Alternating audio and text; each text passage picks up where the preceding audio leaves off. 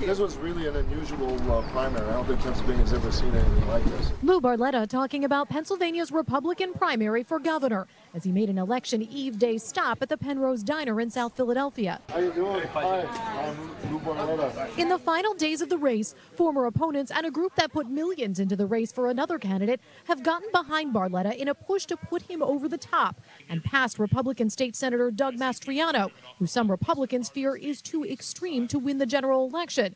Mastriano held a rally in Warminster over the weekend but didn't allow media members inside, hours after former President Trump endorsed him. Today, I asked Barletta about the impact. I spent a lot of time campaigning for President Trump in 2016, in 2020 here in Pennsylvania. How disappointed are you not to get that endorsement? Well, you know, I think he made a mistake. Do you think it'll cost you the race? Well, listen, this race, people know me. They know who I am. They know my relationship with President Trump. I was one of the first to endorse him. I co-chaired his campaign. I was on his transition team. I gave up a safe seat in Congress to run for Senate at his urging. But the people of Pennsylvania know who I am, and I have a record. Barletta is running in what is a big field of candidates. 7 still running, including former U.S. Attorney Bill McSwain and Delaware County business owner Dave White. They're insisting they're staying in the race after 2 other candidates dropped out to endorse Barletta last week. The Republican Party did not endorse in the primary. Where does this put Republicans after all of this?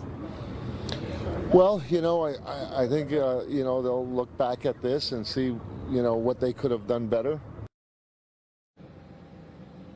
And I mentioned that Senator Mastriano did not allow members of the media into his rally this weekend. His campaign has also not responded to any of our inquiries and requests for an interview throughout this campaign. Now, whoever wins the Republican primary for the governor's race, they will go up against Attorney General Josh Shapiro, the only Democrat running in this race, and that will happen in November.